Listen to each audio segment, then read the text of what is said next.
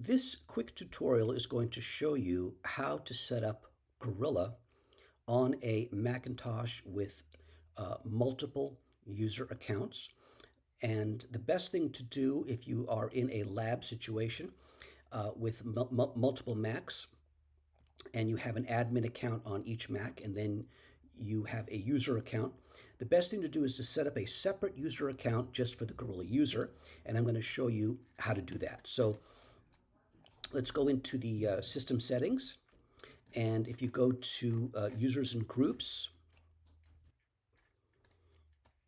you can see here that there are two users here. There's an admin, which is me, with full access privileges, and then there's a standard account here for another user. Now I'm going to create a third one, which is for the Gorilla users.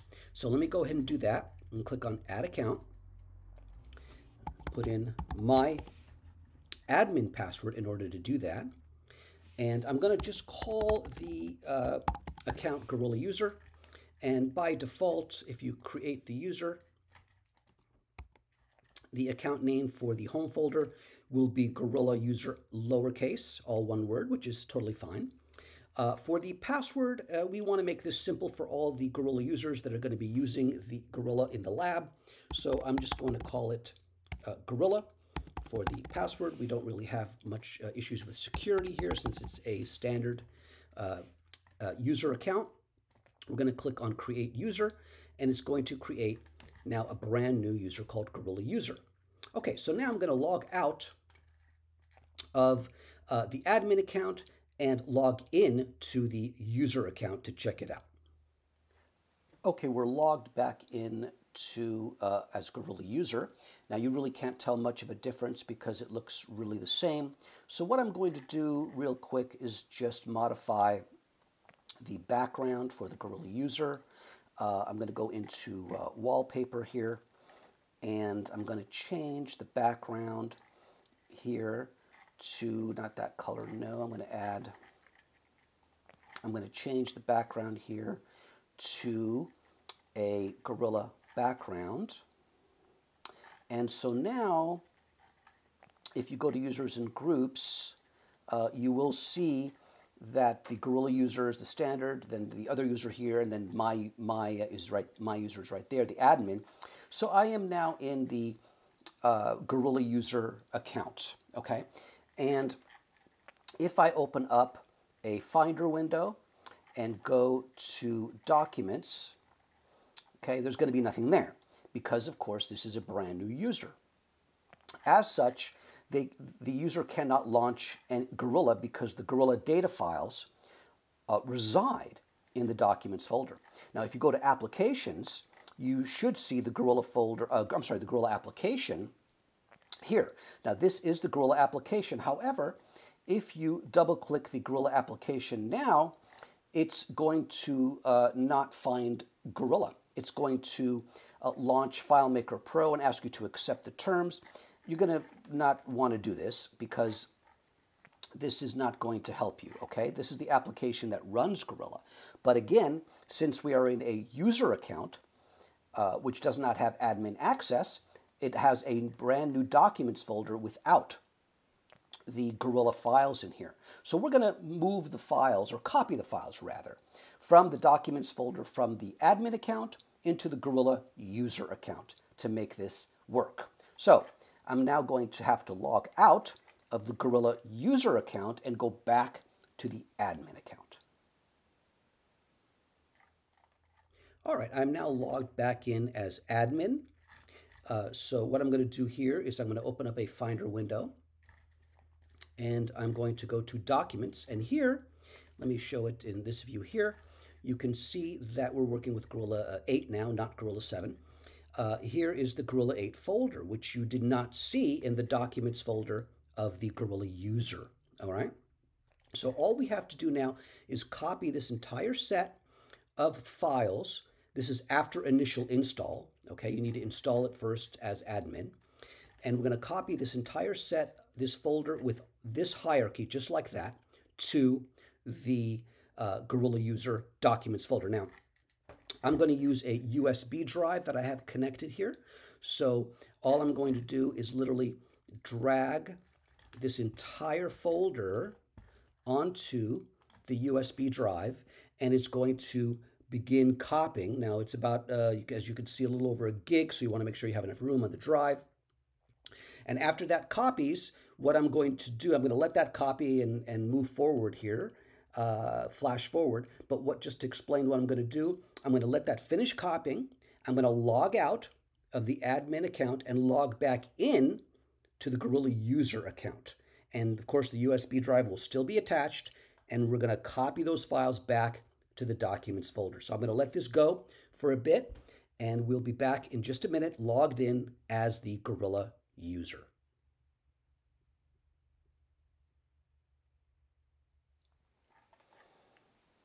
Okay, I'm now logged back in as the Gorilla user account, and if I go into create a Finder window here and go to Documents, you can see again there's nothing here. If I go to Applications, you will of course see the Gorilla application because it was installed under the admin account. So I went back to the admin account and I copied the contents of the Gorilla 8 folder onto my flash drive, my USB drive.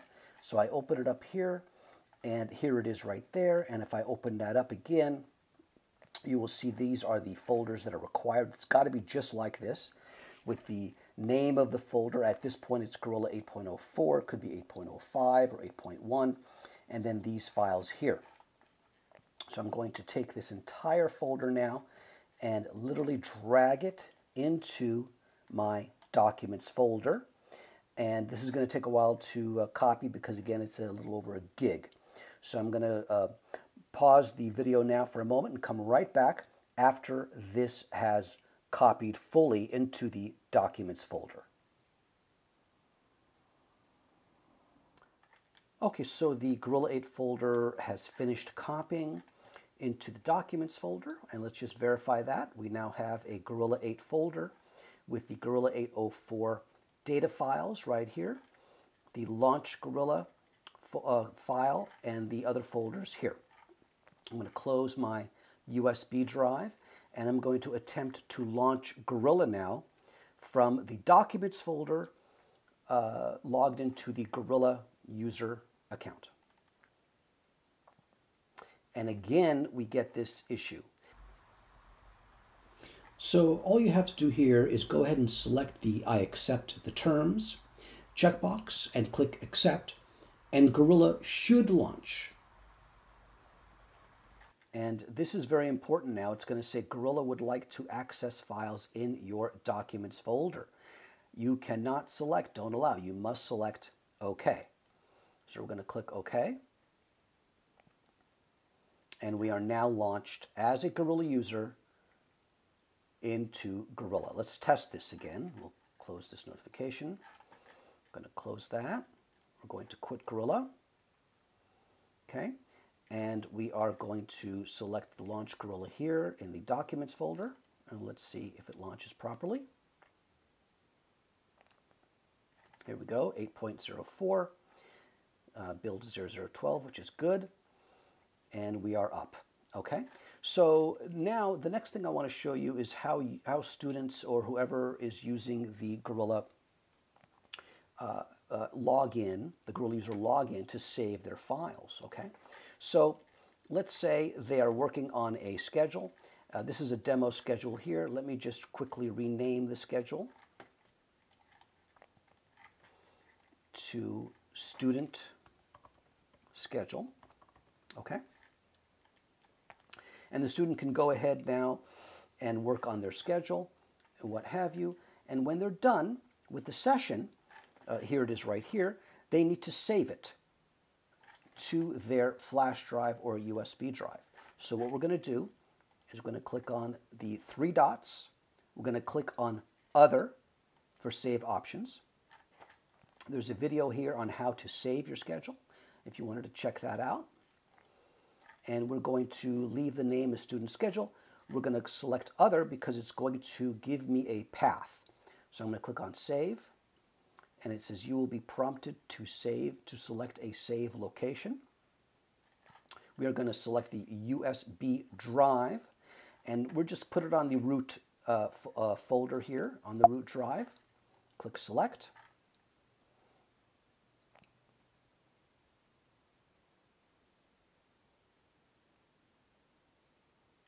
And the save is complete. Let's verify that. Let us hide Gorilla and go to the USB drive. And you can see here, this is the student schedule. If I hover over the name here, there we go, student schedule _ grs.fmp12, that's the extension. So the student now has, or the user, now has their schedule on their USB drive. They can now take this USB drive, eject it from the computer, and go and use this onto another computer that has a Gorilla user account. Now, let me show you how to load it if they do that. So we're going to close this USB drive. We'll close this up again. We'll go into Gorilla. Now, they should also delete their schedule here, because if they leave and take their USB drive with them, their schedule is still here in the project manager in the local documents folder. So there's really two schedules here. There's one here, the original, and the copy or the backup, which is here. So they really should get into the habit of deleting their schedule, just so it won't be here in the project manager if other students want to log on. Okay, so if I wanted to delete the schedule, I would go to the three dots here and select Delete, and it's going to give you a warning, and we're going to go ahead and delete it.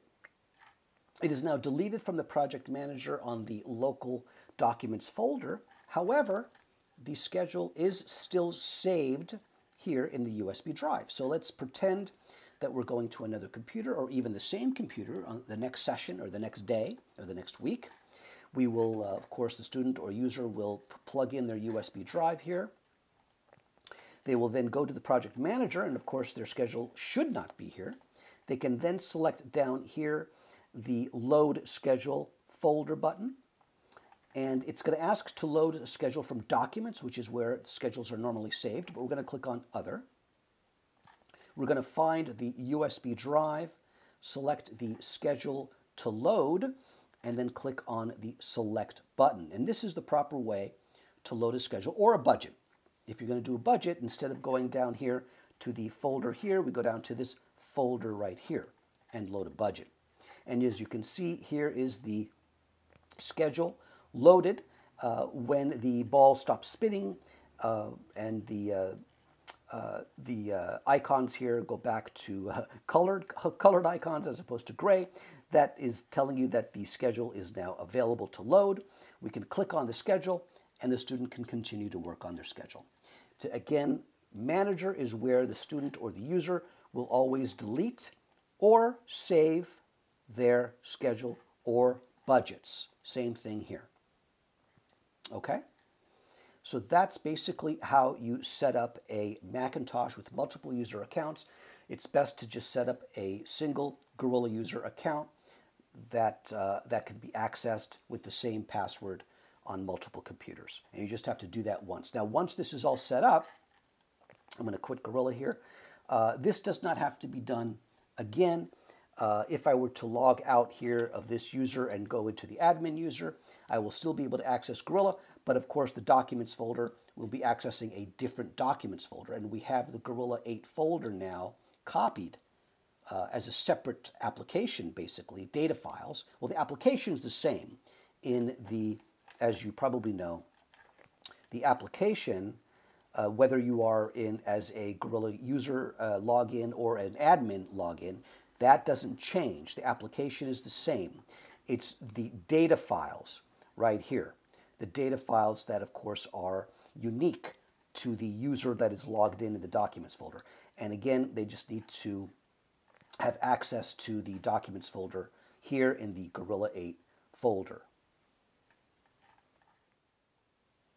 Another way to make sure that you have access, that the Gorilla user has access to these files and in the Documents folder, is to go into System Settings and go into Privacy and Security and then select the Files and Folders option.